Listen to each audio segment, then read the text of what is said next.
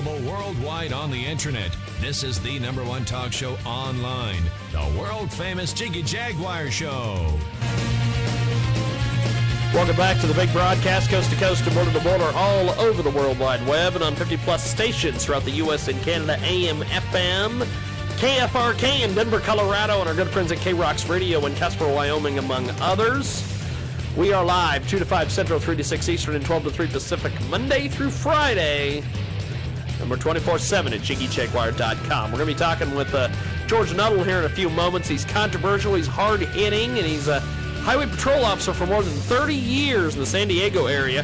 Retired a few years ago to become a writer, debuting impressively with a wild book. It's called Cops, Crooks, and Other Crazies. George, welcome to the program. I love the title of this book, Cops, Crooks, and Other Crazies. How are you?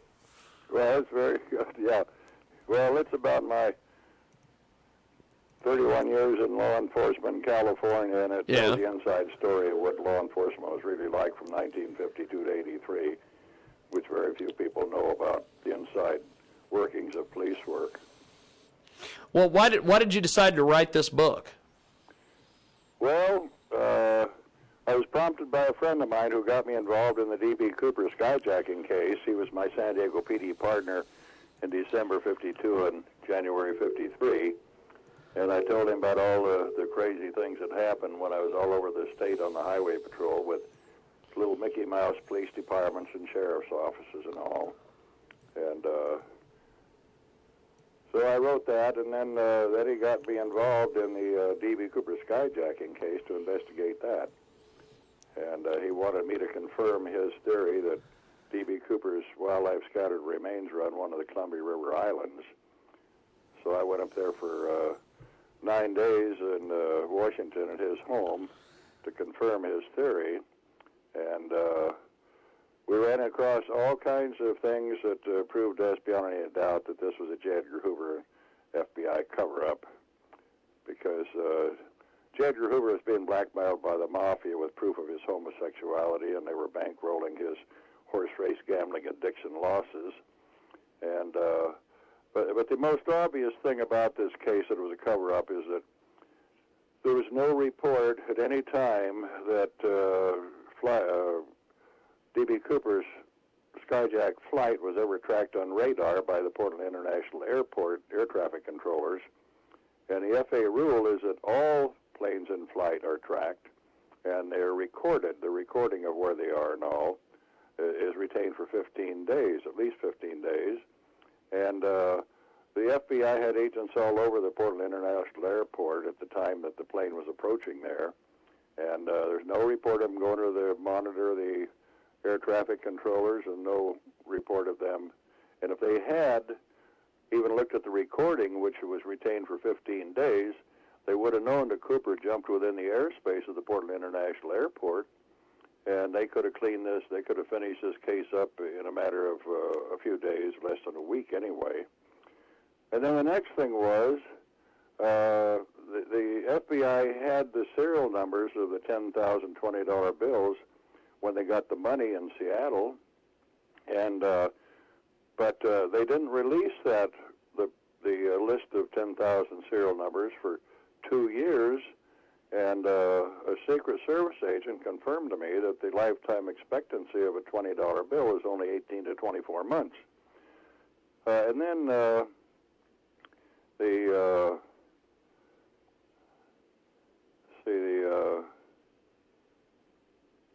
well, that is a that is actually what is the what that I like the idea of you brought up the thing there about the $20 bill. Give us a little bit more details on that, because that's fascinating. Well, like I say, they withheld actually the Monday after the Thanksgiving weekend when D.B. Cooper pulled his skyjacking. There's in the two books that I researched. Yeah. It shows that J. Edgar Hoover sent a letter with all these serial numbers only to banks and money institutions. Well, who's going to have time at a bank or any business place to compare a $20 bill with 10,000 numbers, which is absolutely ridiculous. But that was merely just a fake attempt. And then the other thing was that then the FBI, dozens of FBI agents and local law enforcement, and 2,000 or 4,000 Fort Lewis soldiers didn't start searching a ground search for Cooper until over 3 months after he jumped.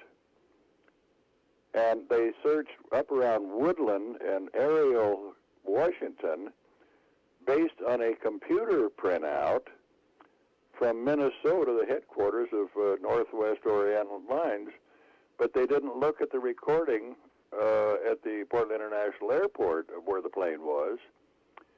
And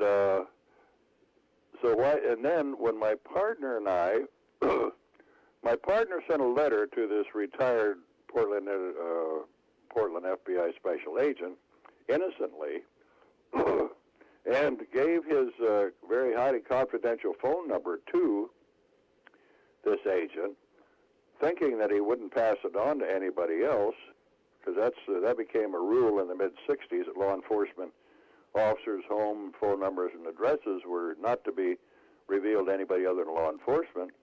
And lo and behold, this retired Green Beret sergeant phoned my partner and tried to stop him from searching for Cooper's remains. And then after he called him, he says, "Oh, and the FBI agent's going to call you shortly." And he did at 9:30 a.m. And then my partner was searching the Columbia River Islands. They were owned by the Port of Portland, and you got access only by getting an access permit from the Port of Portland. And they gave him a permit very willingly and a little excitedly, thinking he might find Cooper or something about him. And they gave him one permit for Hayden Island. He searched that. And then after I went up there, he applied for a permit for Government Island, which was the most likely one. It's 6 miles long and a mile wide in the middle, tapered, and they refused to give him more and more permits. And of course, after he had notified this FBI agent that he was searching. Now, the thing is, his theory of where Cooper jumped was based on two things. One was, when I went up there, we went up and spent 2 hours with the parachute rigger, who was a parachute expert instructor, and he convinced us that Cooper plunged to his death because he was wearing a business suit, an outdated business suit with narrow lapels, a narrow black tie, white shirt, light black raincoat, and slip-on loafers. And he jumped into about a 212-mile-an-hour headwind in about 60 to 70 degrees below freezing wind chill factor, and in a storm that one Continental pilot described as one of the worst storms he'd experienced in 24 years of flying. And the parachute expert told us that he says, but he would have spun when he jumped off of the air stairs, the rear air stairs, and by the time he'd have to get face down to pull the ripcord.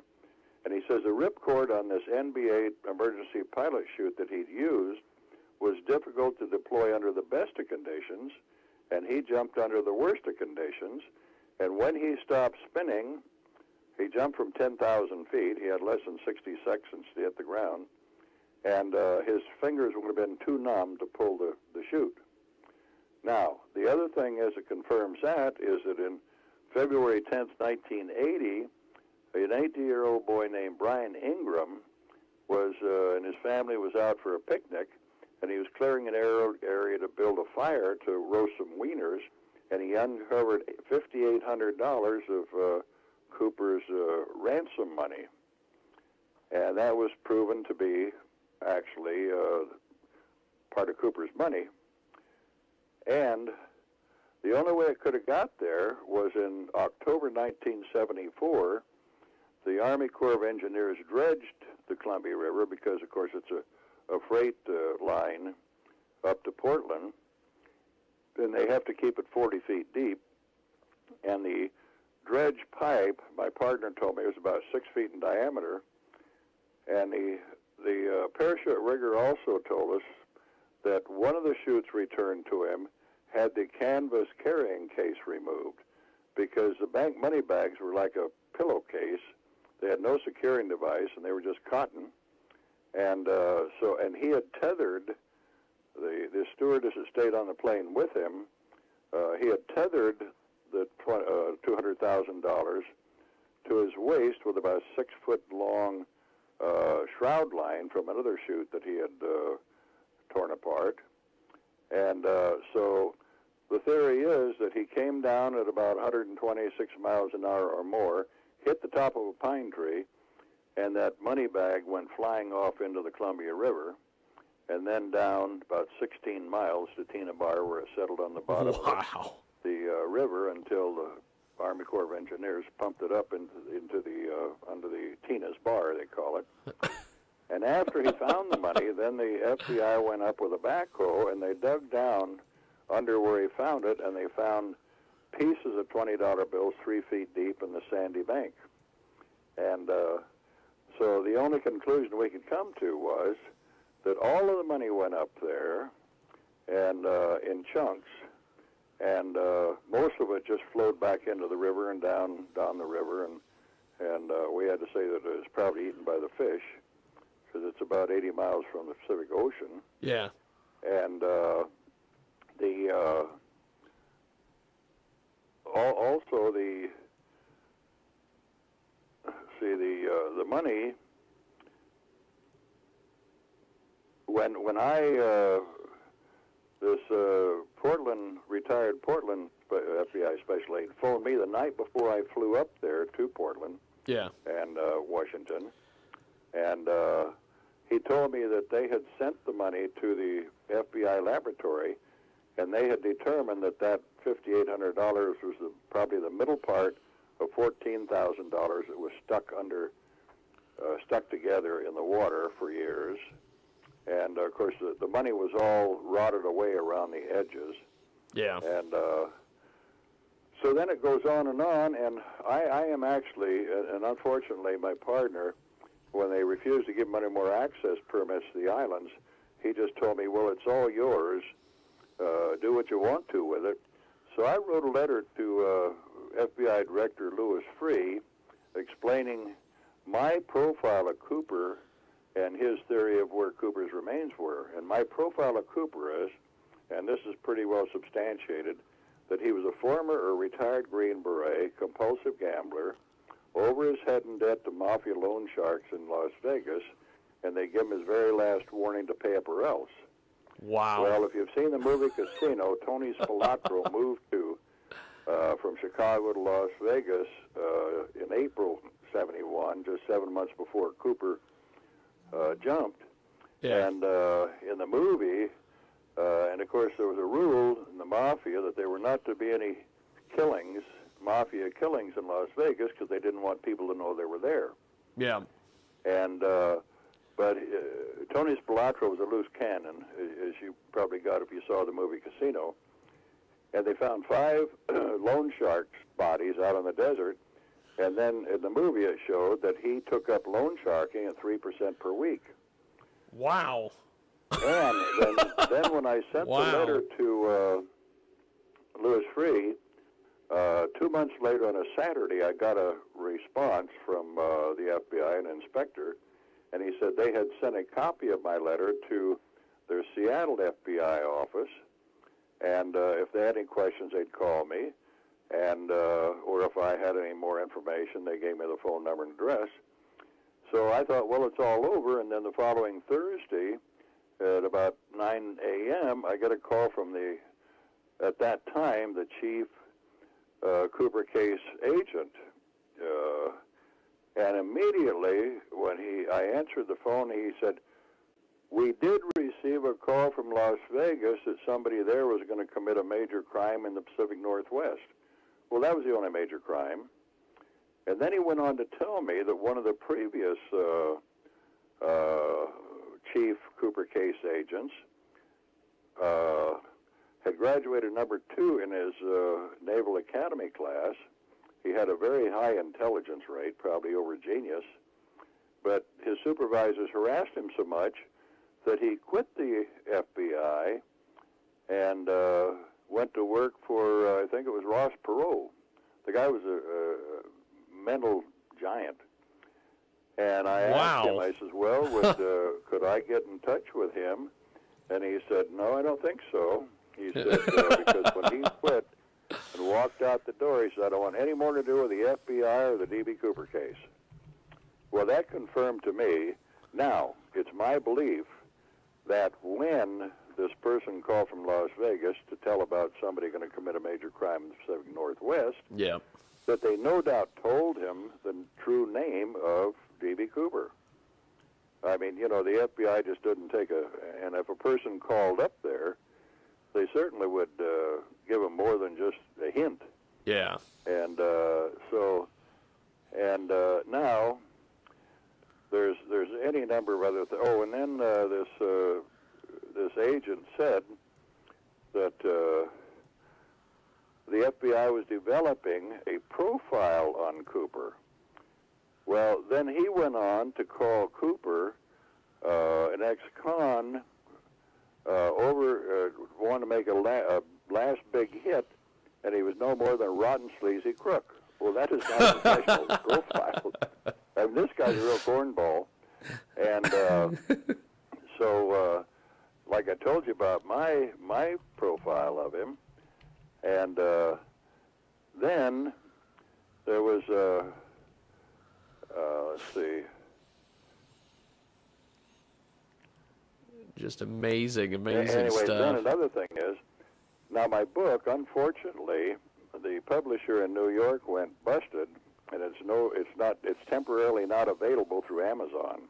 Yeah. But I'm having it reprinted, and it will come out about April 1st, and my new printer is trying to work it out with Amazon to get it on the Amazon. And but the thing is, after my book came out, the first edition, I got calls from a journalist and an attorney who were both aspiring D.B. Cooper authors, and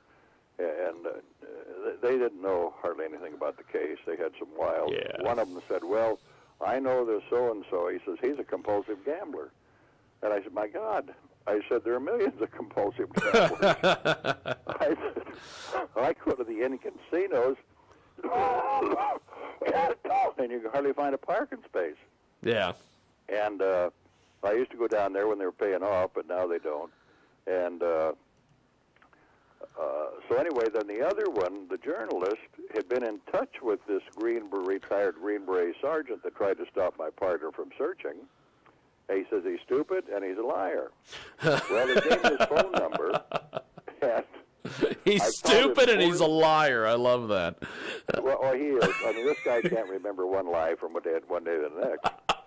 It sounds like my ex-wife, actually. Go. I called him and I said, well, when did you retire from the Green Berets? He said, 1978. I said, what did you do after that? He said, I worked for the FBI. Well, I know the FBI, and what they did is the only way you can work for the FBI is to be a janitor, a clerk, or a paid informant. Yes. And they pay in untraceable cash. And so then he told me that he knew April 1972 skyjacker Richard Floyd McCoy Jr., who skyjacked a United plane for $500,000. He was immediately caught, convicted, sent to prison, and escaped, and was killed by the FBI in a shootout. So he says he knew McCoy. Well, now get this. In this one book, D.B. Cooper, The Real McCoy, there was a retired FBI supervising agent from Salt Lake City and a retired federal parole officer that tried to prove that Cooper was McCoy. Well, it was ridiculous. They knew that McCoy was 29, and the best witnesses said that Cooper was 45 to 50. He had dark brown eyes. McCoy had blue eyes, and it goes on and on and on. But the valuable part of that was in trying to prove they were the same, they said that they got credit card copies of credit card receipts of McCoy's, showed that he bought 5.7 gallons of gas in Cedar City, Utah, Thanksgiving Eve, the day before Thanksgiving and the day that Cooper jumped, and then bought the same amount of gas in Las Vegas on Thanksgiving Day. And then they got his home phone records, and it showed that somebody, which it had to be him, phoned home from the Tropicana Hotel payphone less than half a mile from the McCarran Airport. And so the thing is, he was a Mormon Sunday school teacher, and Mormons don't drink coffee or booze or gamble or smoke or cuss or do anything else bad. And he left his wife and two little kids under age 5 at home for those 2 holidays. And so I said, my God, if the retired Green Beret sergeant knew McCoy and McCoy knew Cooper, then he had to have known Cooper and by his true name. So I called him, like I said, I think I'd called him at 1 p.m. for 4 Sundays in a row. And so the last time I called him, I said, you know, and I explained it to him. I said, if you knew McCoy and McCoy knew Cooper, then you had to have known who Cooper was in the Green Berets. And he said, no, Cooper was never in the Green Berets. I said, well, if you don't know who he was, then how do you know if he's in the Green Berets or not? I mean, so anyway, it's just, it's such an airtight case. But the FBI, of course, they operate a lot like the mafia. They have a code of silence. And in fact, this, when I let it be known, I wrote a 55-page summary, which is in my book, and I sent it to 5 senators. Return receipt requested. Unfortunately, I wrote in there that this chief special agent had told me about the call from Vegas and some other things about the National Academy graduate quitting. And lo and behold, I called up there 2 times. He wasn't there in Seattle, and he returned my call. And he was very, very, I mean, he treated me like I was another FBI agent. And then the 3rd time I called up there, the receptionist says, well, he's no longer here. I said, where is he? Jacksonville, Florida. So I called Jacksonville, Florida, FBI field office, left messages. He never called me back. They had punished him for even discussing the case with me. And I felt very bad about that because he was such a nice guy. And then after I was called, this attorney that thought his friend, compulsive gambler, was Cooper, I gave him these 2 names of these 2 Seattle agents who had been chief case agents. He called them. Somehow he got their phone numbers, and they wouldn't tell him a thing. Just silence. They wouldn't answer any questions. Well, that proves again that which I've known for a long time. I had contacts with several FBI agents in my 31 career, and none of them are any good. They're all take and no give. And, of course, J. Edgar Hoover built it that way. And he denied the existence of the mafia until the day he died. And incidentally, in my research, Sam Giancana, the Chicago Godfather, he had moved to Mexico City. And D.B. Cooper said that he wanted to fly to Mexico City. Well, Sam Giancana had gone down there in 1966 when it got too hot for him in Chicago. He was a welcome alien guest of the President of Mexico. But he bailed out as soon as he could. He bailed out over Portland, Oregon. Well, to me, and also in this book, Double Cross, by Sam Giancana's younger half-brother, Chuck, he said that Sam was in charge of all loan sharks west of Chicago. And and that he had smuggled millions of dollars across the border from the United States to Mexico City, and they used a Catholic priest as a courier, and they called him Father Cash. And so anyway, here's the thing. He gave the name Dan Cooper, not DB. Some UPI reporter heard DB Cooper in Oregon and put it on the wire, but actually he was Dan Cooper. Well, the definition of Dan in the dictionary is a title of honor equivalent to a master or sir, and the number one word in the mafia is honor. When you become a made man, you're a man of honor. And Mexico City. So here I am. Oh, and the third definition of Cooper is to furnish or fix up. I'm an honorable man. I'll fix up my debt to you. I'm going to Mexico City, Sam and Giancarlo with the money. Okay. And so you put all of these things together. It's like about a 24-piece child's jigsaw puzzle. And everything fits perfectly. And the trouble is that my interest is, ultimate interest is to try to get this on a TV documentary to explain and present all the stuff that I've told you, and much more. It goes on and on. Or, of course, a silver screen movie. But the one thing is, whether that ever happens or not, I think the American people have a right to know what was going on in this country all the time that J. Edgar Hoover was the director of the FBI. Well, I hate to cut you off, my friend, but George, we've got to go, my friend. We've definitely ran over our time with you, my friend, but I appreciate you being on with us today.